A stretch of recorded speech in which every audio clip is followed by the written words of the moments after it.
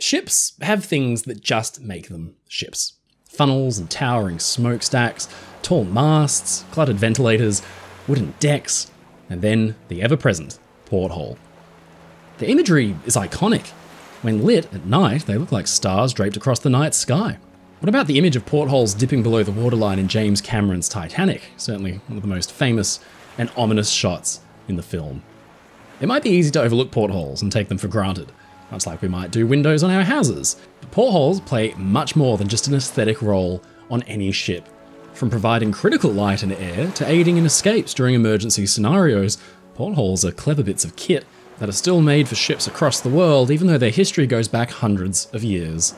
Today, let's take a look at, and not through, portholes. How they work, where they came from, and how they were used on the world's most famous liners. Ladies and gentlemen, I'm your friend Mike Brady from Oceanliner Designs, and this is the story of the humble but mighty porthole.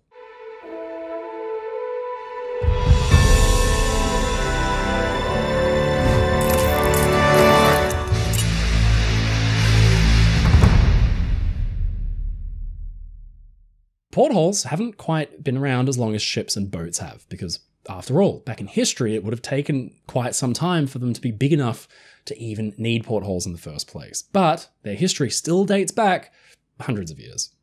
Early shipbuilders faced a problem. They needed, in some cases, to put holes in the sides of their ships. The only problem is that holes in ships have historically proven, well, problematic. So how could you make a hole in a ship that's also watertight? Portholes, also sometimes called side scuttles, and side lights in some cases, did not get their name because they were on the port side of the ship. So while there are portholes, there's no such thing as starboard holes. They actually got their name from the French word for door, porte, which gives us a clue as to the role early versions of portholes originally played. It's thought that the precursor to portholes first appeared in shipbuilding between the 15th and 16th centuries. Simply put, as guns got bigger and heavier, mounting them to the deck high up above the waterline was a dangerous proposition. They could impact the stability or top heaviness of the vessel, and it made for a crowded weather deck or forecastle deck during combat. Instead, shipwrights around the 16th century began to fit small doors on the hulls of their ships so guns could poke through during battle and then be covered over when they weren't in use. King Henry VIII, an avid supporter of the Navy and England's naval power at large, wanted to equip his warships with guns so large that they could not be easily stored on deck of the forecastle or the after castle. Henry's flagship and pride and joy was the Mary Rose, a heavily armed carrack sailing ship of about 500 tons and fielding around 80 or 90 guns, making her a true superweapon of the time. The secret to her immense firepower were the gun ports. When the weather was bad, or the guns weren't required, the holes in the ship could be closed with a door. The system was clearly not a perfect one though.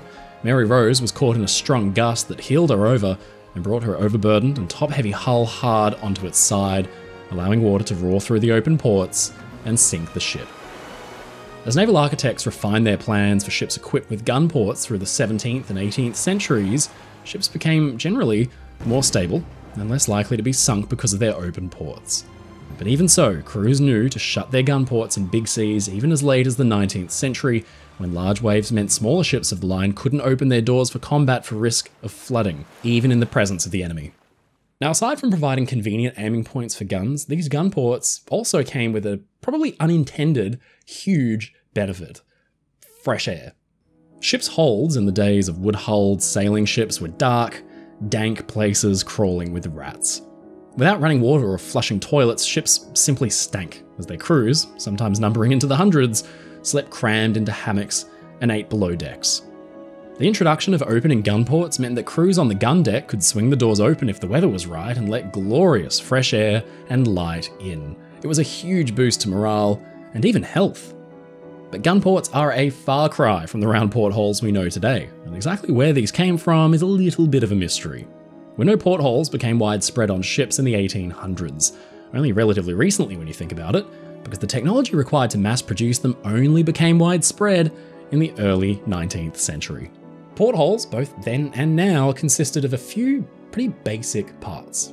They're usually constructed of a big circular frame or shell, made of bronze or brass, very heavy duty with holes cut in so they can be bolted or riveted directly to the ship's side. The most simple kinds of porthole, those only needed to let light in, simply had thick glass cut into a circle and mounted inside the frame, held in place with big brass screws, and then the entire assembly, which could weigh as much as 40 kilograms, that's around 100 pounds, was aligned with a hole cut into the hull and then secured in place with the rivets or the bolts. But some portholes were designed to open. These featured a separate pivoting frame with the glass in that could be tightly shut against the rest of the porthole's frame with thick screws called dogs. At the top or the bottom of the frame, a huge hinge could swing the porthole open or shut as the user needed. These changed the game because they let in light and fresh air. From this very simple arrangement, a dazzling array of porthole types were designed and put into practice, including those that pivoted open sideways to funnel fresh air in at high speeds, we'll talk about those later, to those that stayed shut but used clever float-based systems to allow fresh air in, even in rough seas. Many lower down in ships' hulls featured deadlights, big circular covers that lowered down over the glass and locked in place. That way, if the glass, thick as it was, shattered in a storm, then the porthole remained watertight. Now, in the early days of implementing portholes, ships were designed so that they were arranged where they were needed the most, usually below decks, where fresh air and light were absolutely paramount. Now, this is notably the case with vessels like the Great Britain from 1845, when passenger comfort and health was given some serious technological consideration.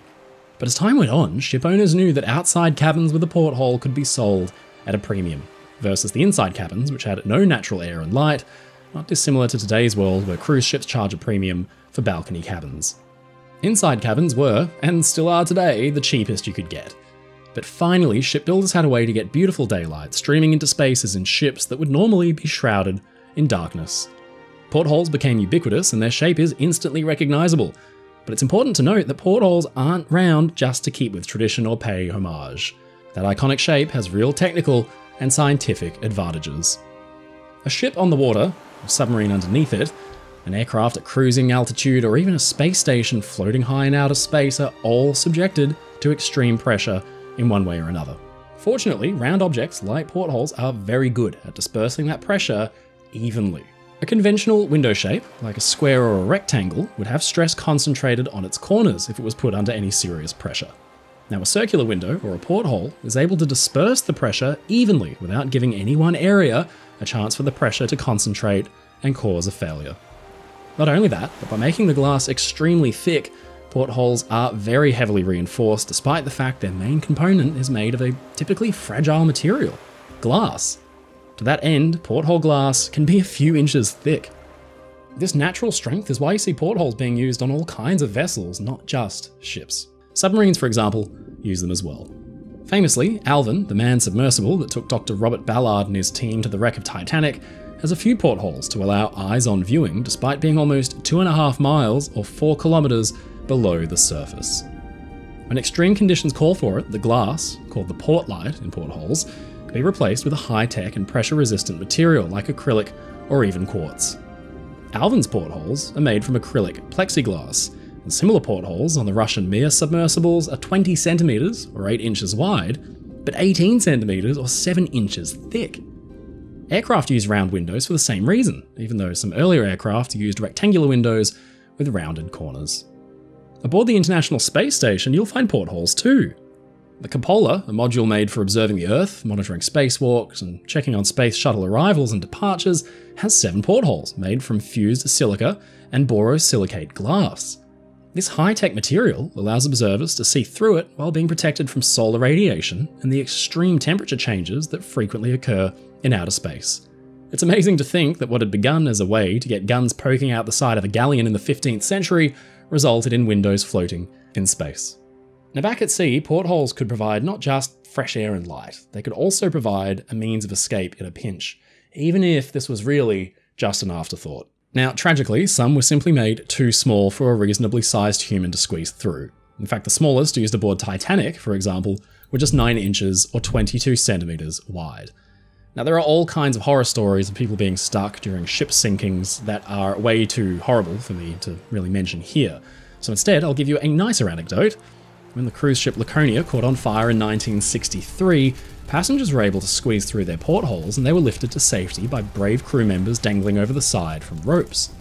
Laconia had been designed originally as the Dutch liner Johan van Oldenbarneveld, serving the long-distance route to the Dutch East Indies. And to cope with the heat, her portholes were very generously proportioned, a design choice that saved more than a handful of lives the night she caught alight. But just as on the Mary Rose, portholes presented clear and present danger to ships if they weren't carefully operated. The most obvious example, flooding in big seas, is a given, but a less obvious danger is cigarettes. Discarded butts from above had a habit of being sucked inside by open and unattended portholes, resulting in sudden fires that could doom a big liner. Passengers were forbidden, and they still are forbidden, to flick their cigarettes overboard for this exact reason. At night, stewards were tasked with shutting passenger portholes for the evening, and if big storms loomed ahead, the crew busily fitted deadlights and covers to any big exposed windows and sidelights across the ship. In Titanic's day, the Board of Trade mandated that portholes too close to the waterline either couldn't open at all, or that they could only be opened in port. The reason for this is very clear. When Britannic, serving as a hospital ship in 1916, struck a mine and began to sink, rows and rows of portholes left open to ventilate the wards suddenly met the ocean and sped the sinking up enormously. But portholes mainly presented passengers with sweet, sweet relief. Ships tasked with far-ranging voyages to Australia, Asia or the Mediterranean often provided staterooms and public rooms with scoops that could be fitted to the porthole and funnel fresh air into the room. Titanic and her sisters featured big, clever, utterly pivoting sidelights that did just this all by their own because they swung open by pivoting on a central axis, and the porthole's glass and frame itself scooped fresh air in by virtue of being angled outside of the hull. But portholes didn't just exist on the hulls of ships. Take Titanic for example again. On her forward A deck, there were 14 interior cabins which did not have portholes. Now, having no access to fresh air and natural light in a first-class stateroom would not have been an easy sell for the White Star Line. So, Titanic's builders, Harland and Wolff, came up with a clever solution. They installed portholes called skidlights at the level of the boat deck above. From the outside, skidlights looked like traditional hinged portholes, but the magic in these skidlights happened on the other side. As Titanic moved along, light and air were directed via a shaft behind the skidlights down into the A-deck stateroom ceilings. A prismatic glass was fitted to better disperse light, and the system was concealed in the officers' quarters above. So while the White Star Line could not entirely replicate the feeling of having an actual cabin porthole, they were able to elevate the onboard experience of passengers in those cabins. Now, as the age of ships like Titanic passed and passenger ships like cruise ships got larger and larger, the actual use of portholes and their location completely changed. For example, Titanic had 2 decks as part of her superstructure, whereas the Oasis of the Seas today has 16 above the hull alone. The Oasis of the Seas does have some portholes, of course, but the simple matter of fact is that most passengers now live above the hull instead of inside it. These huge superstructures allow for modern-day cruise ships to include more cabins that feature open balconies. Balcony cabins can be sold at a premium, much like outboard cabins with portholes once did. Passenger shipbuilding today is down to a simple equation. Simply put, designers are tasked with the challenge of fitting as many balcony cabins as possible on an ocean-going hull. Despite how far shipbuilding has come, and how much the purpose of ships has changed, passengers are still looking for the same thing they always have: fresh air and sunshine. From cannon sporting doors to a breath of relief for cramped sailors, to outer space and everything in between, portholes have been serving their role and serving it well for hundreds of years. They're relatively small in comparison to other parts of the ship, but they've provided a large contribution to life at sea. I'll end on a fun little porthole-themed anecdote by a Reddit user called Tupperwolf that's been bouncing around my brain for about 10 years. The story goes that he, an officer, was sat eating in the wardroom of a US Navy warship when a real grump of an operations officer marched in and plonked himself down to eat breakfast. The problem was that sunlight was streaming in through a porthole right into the guy's eyes. So he picked up a phone, muttered a few orders, and slowly the sun began to move off his face. He'd ordered a slight course shift, and to quote Tupperwolf, he had literally redirected thousands of tons of steel and hundreds of people so that he could get the sun out of his eyes while he eats his bagel. For all their benefits, it would still seem that portholes just aren't for everyone. Ladies and gentlemen, it's your friend Mike Brady from Oceanliner Designs. Thank you so much for watching this video. If you enjoyed it, please leave a comment below. And don't forget to subscribe to the channel because we get new videos out weekly. If you want to support my work and get really cool perks like behind the scenes and early access, please visit my Patreon in the link in the description below, or sign up as a YouTube member. Come and join the crew.